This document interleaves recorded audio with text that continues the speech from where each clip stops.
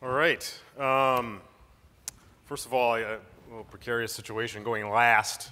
Okay, this is an experiment, so I'm trying a little experiment. You've been sitting for a while. This can take 10 seconds or less. So I want you to stand up, shake the hand of someone you don't know, and sit down within 10 seconds. Quick.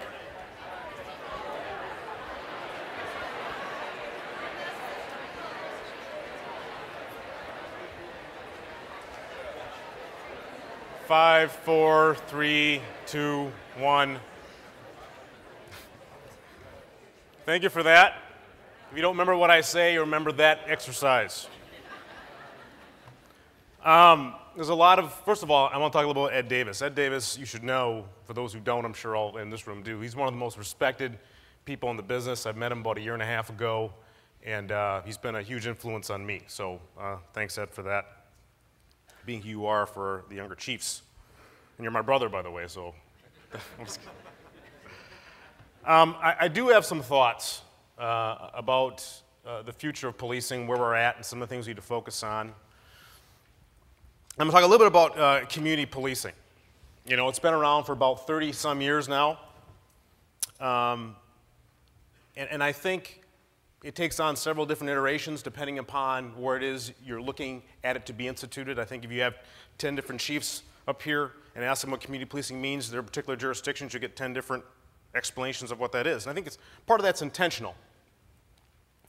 But I think there's something about community policing in the current iteration that's a bit limiting. I think it's still primarily transactional. I think it's primarily instituted in this kind of form. I come to you, I have the conversation about what you need, and I look to deliver on your expectations. And what the research has showed us about community and about collective efficacy and what really is the underpinnings of a thriving community is that's not enough. And we know that intuitively. One of the first things I realized as a young patrol officer in Minneapolis, and I came up through Minneapolis during the worst period of violence in the history of that city, is some of the questions I ask myself on some of these calls is, why am I here? I mean, this is not what I signed up for. This is a kid trouble call. It's a loud music call. Why are people so dependent upon the police to solve every single issue? And what I've learned over my short 19 years is that the informal social controls have atrophied so much in our communities that the only recourse is 911. That's the only recourse. Okay, a little bit about Brooklyn Park. Brooklyn Park, by the way, is the second most diverse city in the state of Minnesota. Next to our sister city, Brooklyn Center, the core city, Minneapolis-St. Paul, are third and fourth, respectively. In talking about community policing, in the future of it, I think we need to lop off the word policing altogether. I think the future of community policing is community building.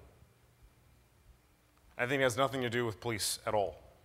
I think we play our role, right? We have the monopoly on coercive force. There's things only we can do, but we're not the answer to all things.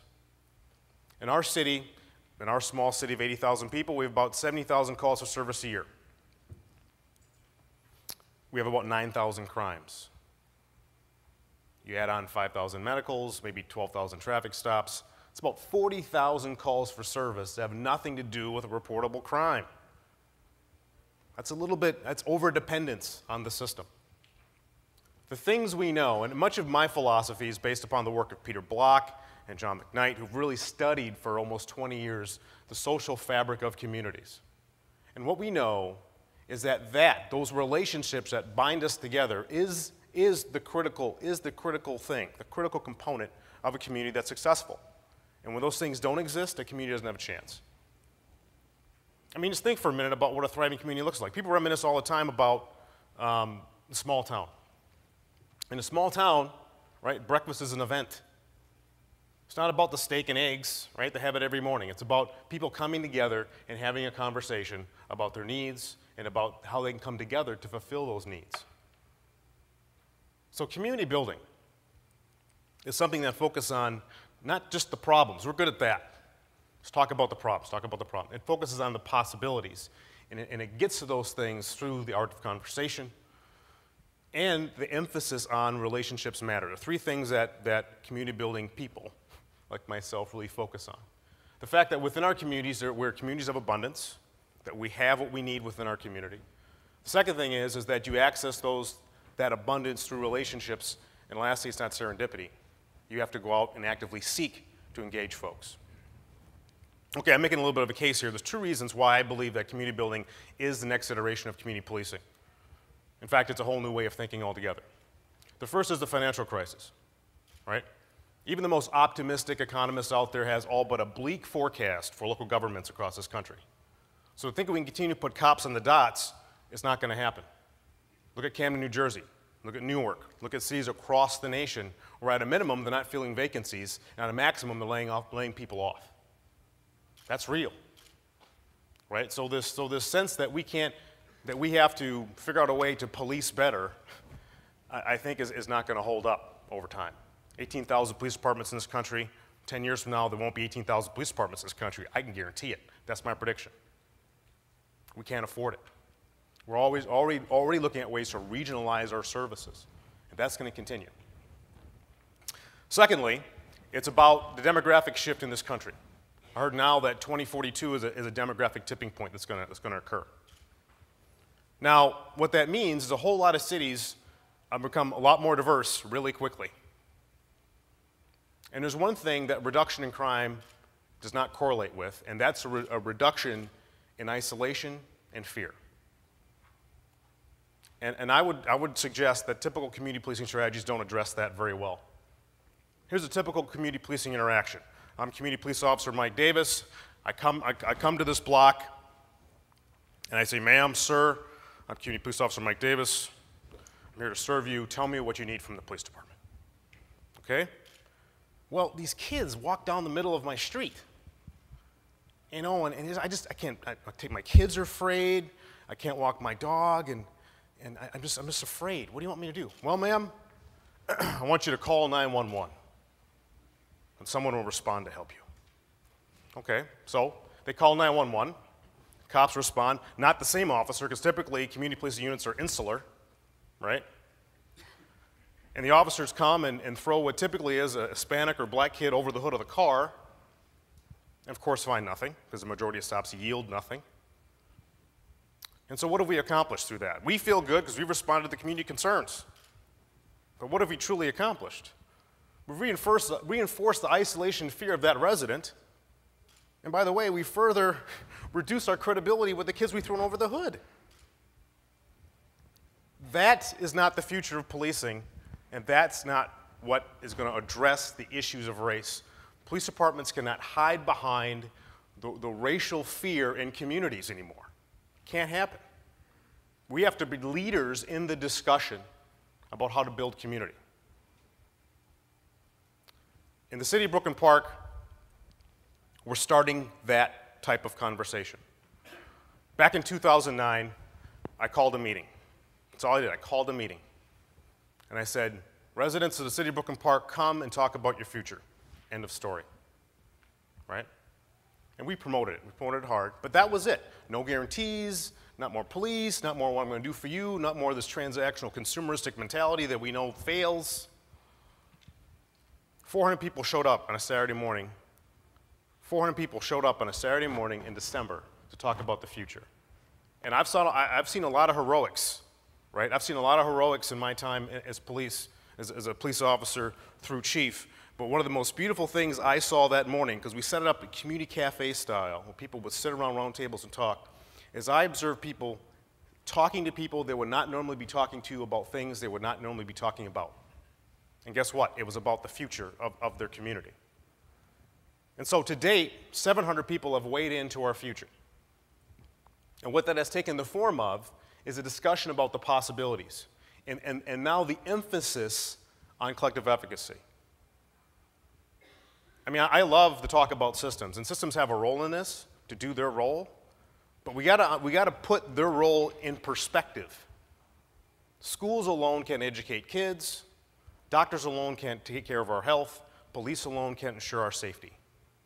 And until we get out of that mindset, neighborhoods will not, the dots won't disappear, the stars won't shrink. And lastly, I'll say this about abundance. There's naysayers, right? You don't know this community, it's so challenged. You don't understand. You don't understand. Well, I do understand. And I also understand that in the most challenged neighborhoods, the efficacy seems to be the lowest. That's the most opportunity. I think the work of Jerry Stern in positive deviance, I think, is very profound, especially his work in Vietnam. And I'll just say this quickly, because I think even though it's not in this country, it emphasizes the fact that abundance does exist within our communities. So in 1990, him, his son, his wife, went to Vietnam at the request of the government to talk about or to deal with the rampant malnutrition of rural children. So they got there and they said, thanks for coming, you got 6 months to make a difference, and you're out. Okay? So he looked at all the maps, all the empirical data, and he said, okay, the water supply is bad, there's poor sanitation, there's ignorance about nutrition, and there's rampant poverty. He goes, that's great. It's all TBU, it's all true, but it's useless information for what I need to accomplish. Absolutely useless. And so he set out, gathered a group of mothers, and they went out and weighed and measured each child. And they said, with all the factors that exist here, all the challenges that exist here, are there kids that are thriving? Absolutely, there are kids that are thriving. What does that look like? And so he went into those homes and found out that the way in which those mothers were feeding their children and what they were feeding was drastically different.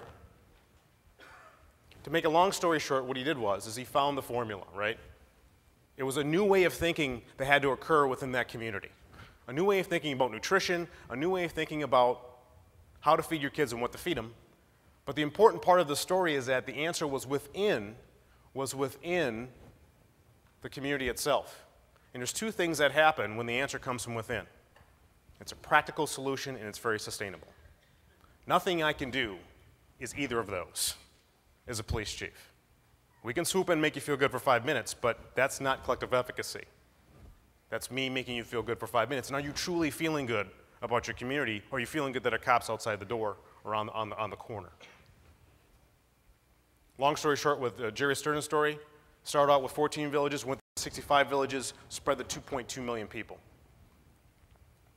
See, I believe that even in the most challenged communities, and if you do this kind of analysis, I think you'll find it, that abundance does exist if people were to focus on the possibilities. I believe that. And quite frankly, it's the only shot we've got. We could focus on systems. I think we've got to align ourselves to be better. I think police have to think differently. And we're striving to do that as a profession. I do believe the future is like what's happening, and that's why it's great that Jim Bierman is part of the NIJ, because what he's done, and Redlands as far as putting a criminologist on staff, sitting at the command staff table, is brilliant. But I think the future has to change. And I think it changes on the belief that what we have is sufficient and enough, and that we got to come together for a better tomorrow. Thank you.